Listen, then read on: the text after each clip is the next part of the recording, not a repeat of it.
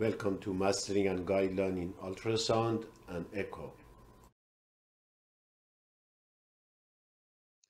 From pathophysiology, MR can be divided in two groups, acute and chronic. Chronic, it divided itself to compensated and decompensated.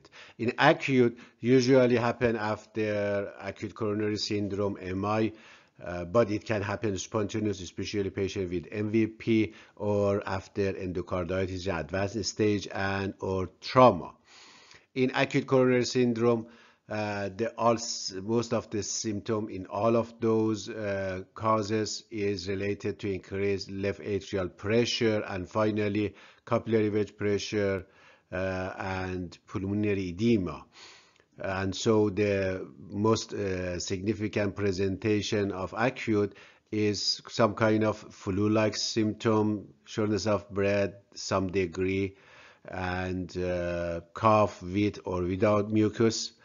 The most significant finding is murmur, but unfortunately only will be detectable on less than 50 to 70%. Usually at the apex we can hear very well, but depending on the mechanism of the jet and if eccentric or eccentric and so on, maybe we can hear in the axilla or base of the heart, left parasternal, right parasternal, sometimes mimic with the aortic stenosis murmur, but we can differentiate it with radiation to the carotid. AS radiate to the carotid, but MR no. Another finding in this patient with acute MR usually is bilateral basilarity crepitation or crackle or rails that dependent of the severity, it maybe go a little higher. In acute MR, if MR is severe, the patient present with acute heart failure, hyperdynamic heart failure, and needs invasive, aggressive treatment depending on the background and cause of the MR.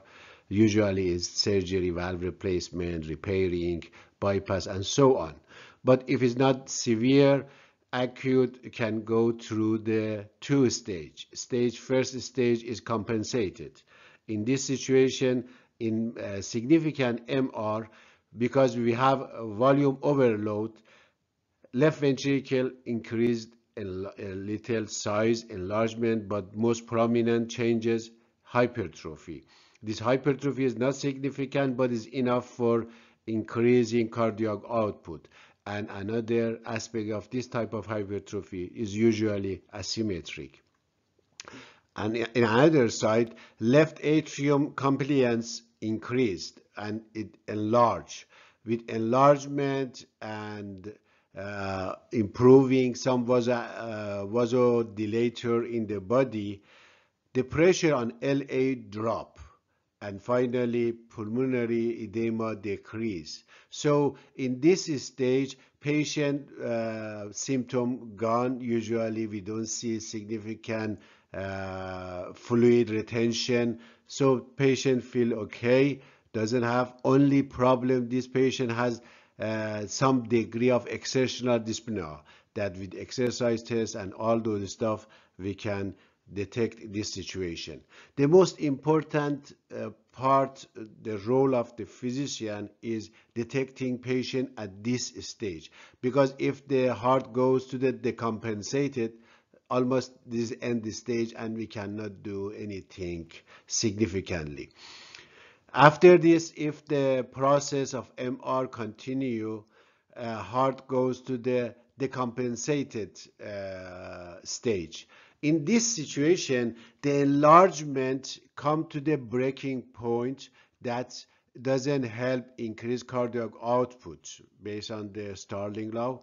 It doesn't help and come to the full end stage of the heart failure, both left ventricle and left atrium enlargement. Patient start getting dyspnea and even at the resting, but a small activity, and finally pulmonary hypertension, right side of failure, and finally cardiorenal syndrome, and so on. That is usually an advanced stage. So the point of is here that we can detect those patients at the compensated stage and evaluate carefully, and if they need invasive and correct treatment, we act at this stage. Here is the relationship between the pressure and volume overload and cardiac output. You can pause it and review by yourself. Up to the next time, have a wonderful time.